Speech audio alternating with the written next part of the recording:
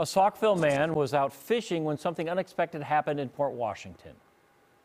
Suzanne Spencer with how a stranger stepped in to help. It is a city named after its port.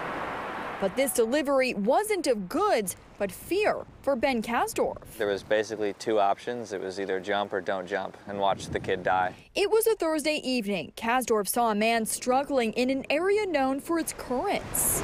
His head was already underwater, and he told me that he thought he was going to die because he was just so tired. Kasdorf, a trained lifeguard and former high school swimmer, jumped in. I felt someone grab me from behind, and I turned around, it was Ben. Jimmy King had just handed off a fishing net to his friend when the ladder broke beneath his feet. My arms started to get tired, fighting it and stuff, and that scared me even more because if I stop fighting it, then I'll end up sinking to the bottom. One of his friends later jumped in to help me because I was getting tired, and then the dive team came and scooped us up. King would be okay.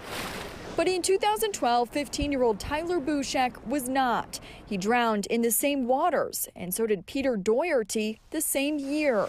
Their memory serving as a reminder of what could have happened.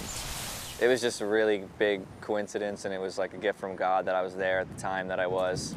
King is back fishing in that same spot, thankful for a good catch at the right time that saved his life. If it wasn't for him, I wouldn't be here fishing and enjoying this beautiful weather, of course. In Port Washington, Suzanne Spencer, Fox 6 News.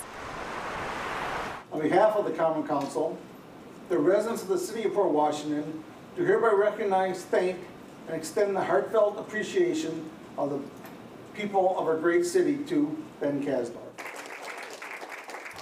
And here's a nice update for you, new at 9. Kasdorf receiving praise at tonight's Common Council meeting in Port Washington for his life-saving actions. He received a proclamation and a lifesaver commendation from the mayor.